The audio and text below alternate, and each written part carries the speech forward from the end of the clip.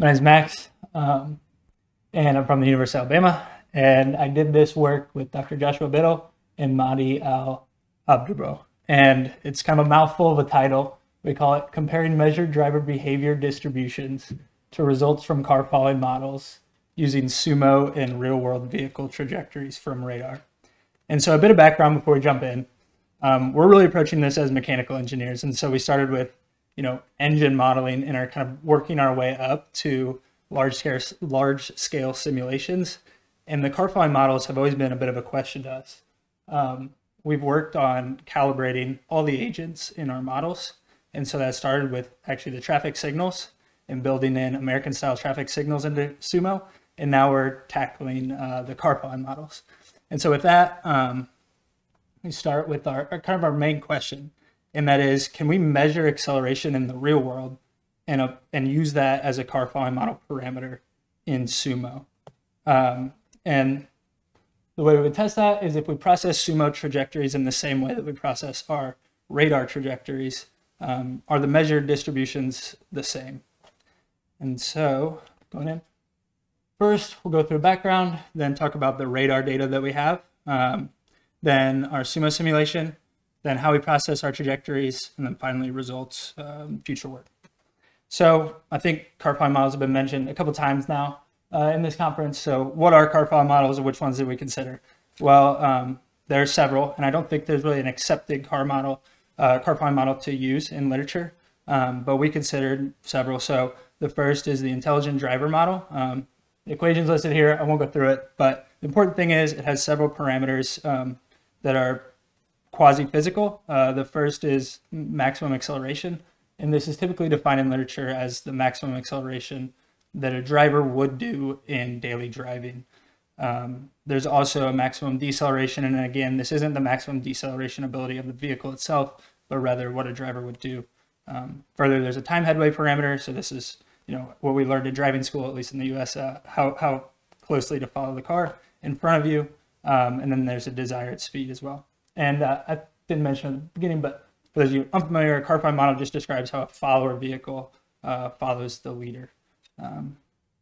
And so we also considered the Krauss driver model, which is the default model in SUMO.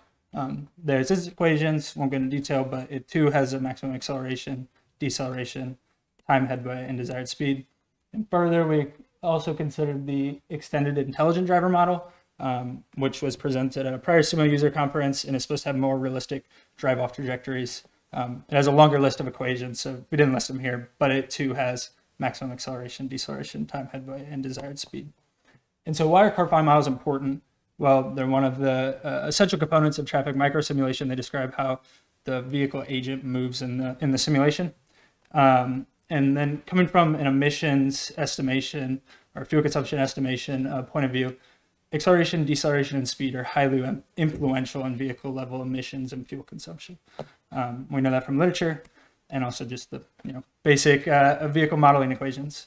And then we also know from literature and just practice that calibration is required for model reliability, but typical traffic simulation calibration, such as based on aggregate measures like travel time or queue length or even volume-based calibration, has a non-unique solution for car following model parameters. Different sets of acceleration, deceleration, headway can lead to the same queue lengths or volumes or travel times. So kind of the answer is trajectory-based calibration. However, this requires detailed sub-second trajectories, and it's also computationally intensive. It typically uses genetic algorithms, and it must be ran over multiple different leader-follower pairs to get a distribution of realistic parameters. And so that leads us again to the question, for modelers that don't have high resolution or complete trajectory information for the network or don't want to go through the trajectory-based calibration process, what should the parameter settings be? And so we think that essentially it lies in intelligent transportation systems. This image off to the right, it's very busy, but this is one of the traffic signals in our network that we simulate. And you can see the different intelligent transportation systems on there. Important for us is the radar, which should be highlighted in red there. So that's our radar unit. And these radars or cameras allow for measurement of high resolution trajectories, which can then be processed to hopefully obtain some of the car volume model parameters. So that's our question. And so then I guess our hypothesis is that if we measure the acceleration of vehicles in the network, we give that to SUMO as the acceleration parameter, then the measured distribution should be recreated. And ultimately, it's really a question about, are car volume model parameters physical? Are they physically observed in the network or in vehicles driving on the road? So moving on, as I was talking about the radar data, we have roadside radar from Innocent. Our overall network that we typically simulate is actually larger than this. We're just looking at one traffic light here. It has 2 radars, and those are indicated by these half circles. The radar that we're using for this work is the red shaded one, and or at least the trajectories. We're also using the other radars for actual network calibration. But these radars record vehicle velocity, position, heading, and other statistics every 50 milliseconds. However, due to network speed restrictions, we get it every 100 to 200 milliseconds for this work. And the radar performs onboard data association and filtering and stuff. So we're kind of at a little bit higher level than typically works with radar. However, these radars do suffer from issues that roadside radars have been described to suffer from in literature. So it will frequently drop valid vehicles. There are also non-vehicles that are identified as vehicles. Sometimes vehicles are counted twice. To deal with this, we just implemented for this work some very simple like heuristic-based filtering, where we're only considering trajectories that pass completely through that red box when we go through our trajectory processing, though for the volume calibration, we're obviously considering more than that box. And yeah, now jumping into our SUMO simulation, we simulated this 2-light corridor for this work. So very small in comparison to what has been previously presented, though we do have very high resolution map matching and detector locations and such for this network. We specifically simulated January 13th, 2023 from 5 a.m. to 11 a.m. to capture the morning rush hour, but with actually an hour-long warm-up period, so really from 6 a.m. to 11 a.m. The traffic and volume counts, like I alluded to, are calibrated using the radar data. And on this exploded image here, you see the actual individual radar data points, and you can see that we're able to get lane level resolution. You also see a lot of the noise there that's filtered out with that red box. Doing the calibration with the 2 radars at traffic light 1, then actually 2 radars at traffic light 2, we achieve a 10-minute GEH of less than 5 at 94% of the location time window pairs. And this is with a lot of randomness in the routes and the departure times. The 2 traffic signals in there are kind of like EOS controllers in the field, and then we emulate those using the NEMA controller in SUMO. So they have the same exact parameters that the traffic lights in the field have, and they are responsive to traffic. So now moving on to how we actually process the trajectories. Down below, you see a space-time diagram of different trajectories in that red box, with this red vehicle here being exploded on the right, and there you see its velocity trace, and then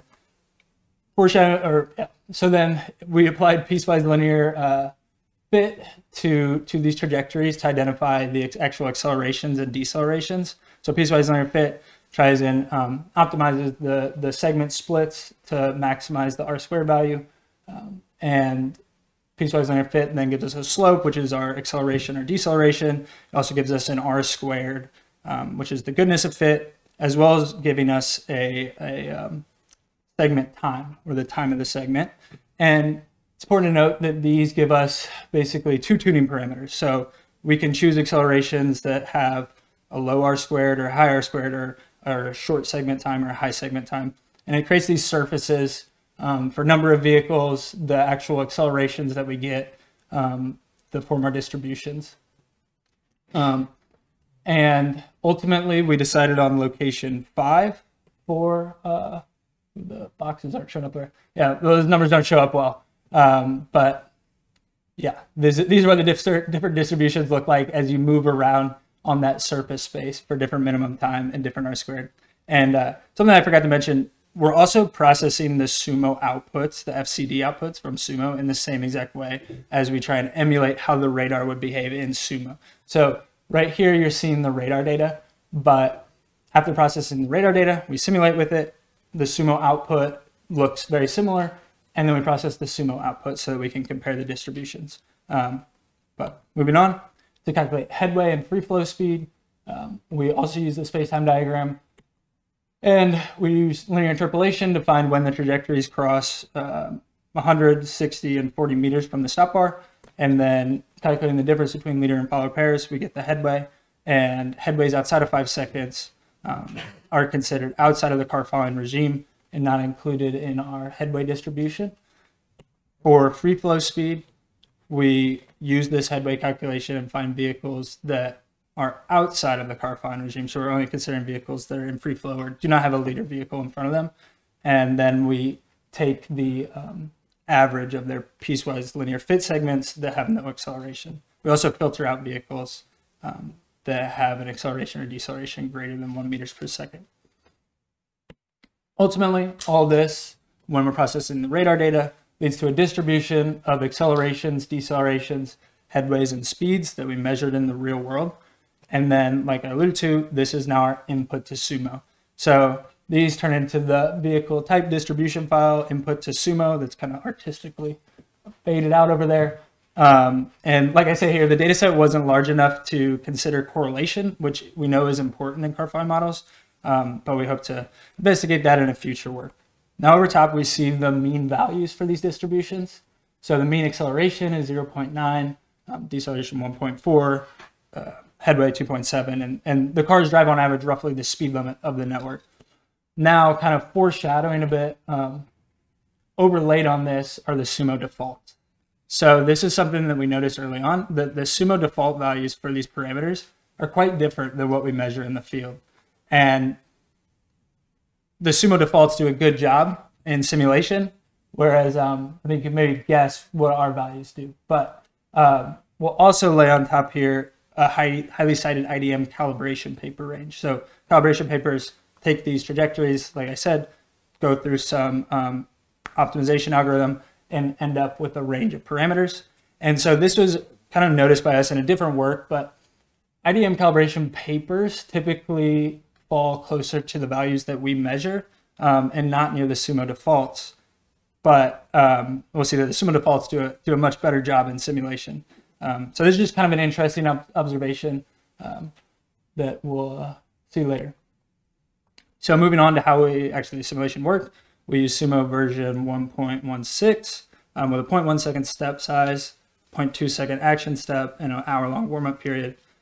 Like I said, there's two experiments, one with the default car following model parameters, and then one from the sampled from measured distributions that we then reprocessed to compare to what we measured in the real world. For randomness or stochasticity, we did 30 simulations per car following model, and with a varying random seed between those, as well as sampling with a varying random seed from that distribution that I showed on the prior slide. There were 360 simulations in total, and like I said, the SUMO FCD output was processed like the radar trajectories, and it was filtered using the same exact box, so mapping the geo coordinates to the SUMO coordinates. So these are the results here on the right. We switched to the CDF here because it's a little bit easier to view all these different distributions. But important here is that the darker colors are what was measured, or taking what was measured and supplying that to SUMO, and then the lighter colors are the SUMO defaults. And so it's immediately clear that really none of them do a good job of reproducing what we measured in the real world. They all fail to reproduce the empirical distributions.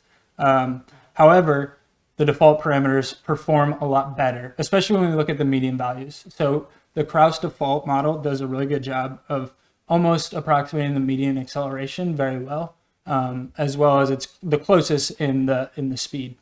And then the EIDM model does quite a good job at Headway. And actually, Headway, the default parameters do a fairly good job of capturing like the second 2/3 of that distribution. And then it also does a good job for the median deceleration. And then, like I've been saying, another, I think, takeaway is that the sample parameters perform poorly. we believe the root cause is the low acceleration. So when we're supplying an acceleration of only roughly 0.9 to the vehicles, in comparison to SUMO's default value of, I think it's 2.5 or 2.6, that leads to unrealistic simulation, which we'll see on the next slide. So here we have on the left, we have simulation with those sample parameters, so the low acceleration. And then on the right is the SUMO default simulation. And if we just watch it, we see a ton more congestion in this left simulation with these low accelerations. The queues just take so much longer to discharge. And it leads to, this is very unrealistic from looking at the network and knowing what the radar data looks like. The SUMO defaults are much closer to reality. So then going a bit more in depth into just comparing the defaults to the real world. Again, immediately clear that distributions look different, but I think it's important to note here that when simulating with the SUMO defaults, it's a homogeneous fleet. So every single vehicle has the exact same parameters, except for speed, and that's why we believe the speed looks a little bit more normal, or at least not bimodal, and that's because in SUMO the default is that there is some variation between the desired driving speed of vehicles. Another takeaway, like I said, is that the distributions are bimodal for these homogeneous fleets, so we believe it's vehicles in the car following regime or outside of the car following regime.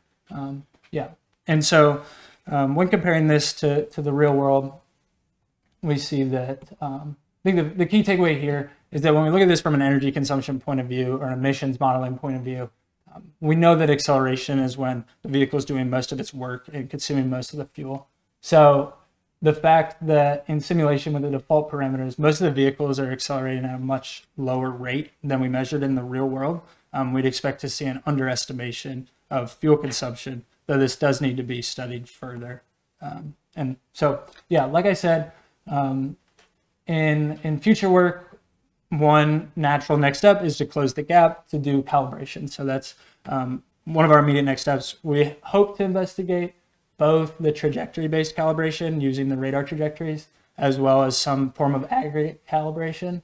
And then we also have the ability to assess how these parameters change at different locations in the network or with time of day, as well as then, like I was saying, estimating or assessing the impact of the differences on fuel consumption. And then also looking at how the correlated versus uncorrelated sampling of those parameters affects simulation. And so finally, acknowledgements. We did this work with support from the U.S. Department of Energy and also the University of Alabama Center for Advanced Vehicle Technology. And this will be a conference paper in the proceedings. So, questions?